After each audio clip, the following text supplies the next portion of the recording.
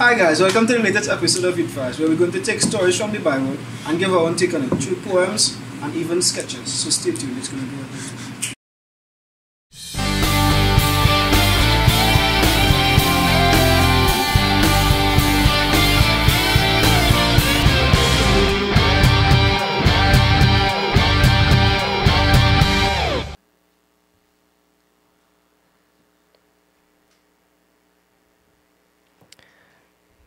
David and Goliath, brought to you by Jesse G.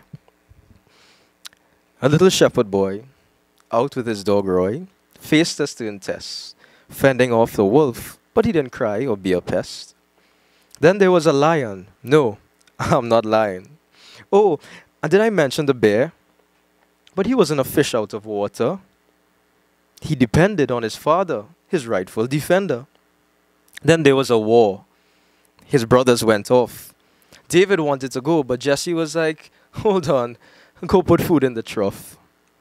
A moment of worry for Darius became delirious as a precarious battle was at stake. In front of them was Goliath, all 9'8". David was on his way to deliver some lunch. They told him about Goliath, that anyone would fight him would say bye-bye, crunch. Brave as he was, David get up for battle, not with armor, a sword or shield, but a smooth stone from the river found in a field. It was a battle of ages, the underdog versus the man, like God. You see, while Goliath thought he was safe, all David had was faith.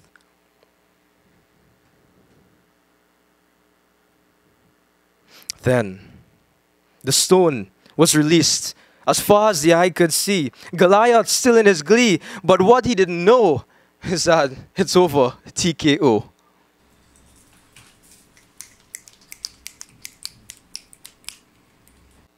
So, David and Goliath, this is my interpretation. I don't know if you could see, but it's David with his slingshot and his pebbles, and in the far distance that small guy, that's Goliath. He's not very big. David seems very big. You see? Yeah.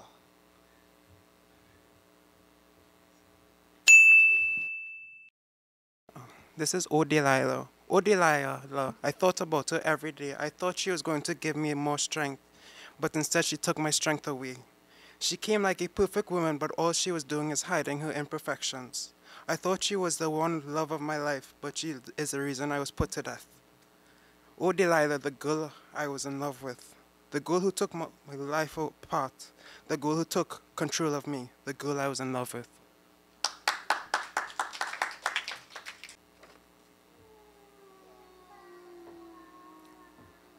I don't know if anyone can see it. No.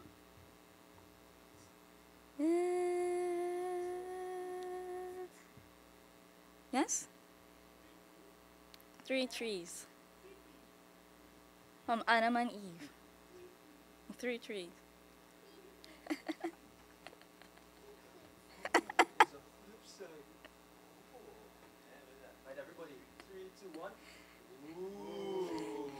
No, and it's... Wait.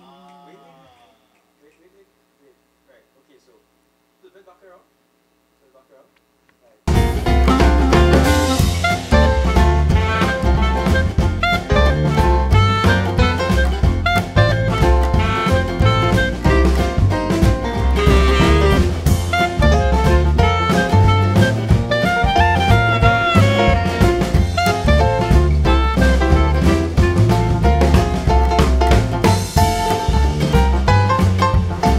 This is a drawing of David and Goliath. That's what I said. A child's drawing, eh? Not mine.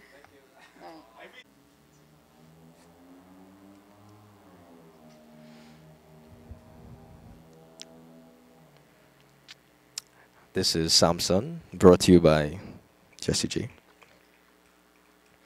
Hey there, Delilah. I see you in New York City. Wait, that's not mine. But let me give you a little bit of history of Samson, a really strong guy who used to fight lions, tigers, and bears, made of iron, fibers, and really strong hairs. You see, he would fight for God's people.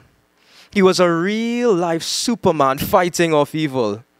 Like most men, he was struck by love, or so he thought. You see, his long mane. You see, what it did is that Delilah reined in his mane. Little did he know that she was a spy, yeah? You see, he was tricked into giving up his strength, but his hair wasn't really his weakness. You see, that's the length of it. Deceived by Delilah, degraded from a demigod, didn't know any better. You see, but God restored his purpose, even though the people thought that he couldn't hurt us.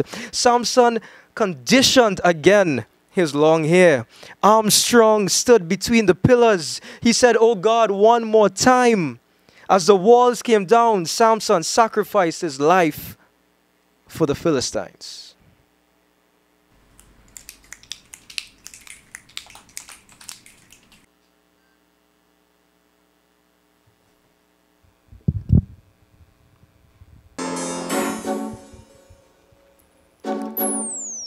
A man with the strength of 1,000, whose might had been unbound.